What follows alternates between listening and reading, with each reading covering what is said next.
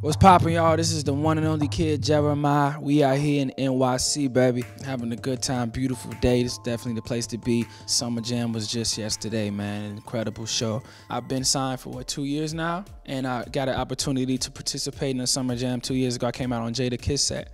You know, I was nervous as hell, yo. I really got on stage and my knees were starting to buckle because it was like I never had performed in front of that many faces, in front of that many eyes. There's 60,000 people that were out there. So to be able to perform yesterday again, I was more, subtle. I was really prepared. I think R&B constantly changes. R. Kelly, he touched R&B at the point where it was starting to evolve. And I think every year it's going to evolve. And I think music in general is going to start really leaning towards the dance. Pop dance, because in this industry, like, people are really just aren't buying music anymore, and for the just true music lovers that just appreciate R&B, they get that, but they're not buying it. You know what inspires me? The beat. I get inspired by a production as a musician myself. If I hear a dope ass beat, it's like my job to make sure I do the right thing on that beat. What do I feel made that record Down on Me popular, and what do I feel as an artist to duplicate the success? Well, that record kind of just happened spontaneously. I knew it was a very special record. In no way do I ever want to duplicate anything I've done before, because 2 years ago people were talking about birthday sex or how I'm gonna top that, and it was just like, I don't know, I just create, and that's my job. But I think that record had everything to do with all the fans.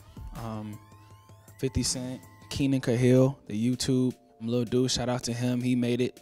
He took it to the awareness level that it needed to be heard at. Birthday Sex was #1 for 1 week. Down on Me was #1 for like 9 weeks on top of the chart. So just to build off that high right there, I think it's like there's no pressure for me. It's more like inspiration for me. I don't want to duplicate that success. I just want to continue to make great records and collaborate with more artists. So I'm looking forward to that. Down on Me, thank y'all for making it #1. I had fun with that record. 50, what up? G Unit, Gold Management, Mix Shows on the beat. Y'all know what it is, man. We just took over. How was the America's Most Wanted tour? That was my first tour. Like, that Birthday Sex had just dropped, and it was me, Soulja, it was Drake, it was Wayne, Jeezy. It was like lines of girls in the front. All these people that I've been fans of over the last couple years, and just to be able to hit the same stage with these people, rock the same crowd, and travel around the world, it was a very incredible experience that I would never forget. Yo, what up? This is Jeremiah, and you better reclaim your TV. You are now logged into KarmaloopTV right here. Stay tuned, y'all.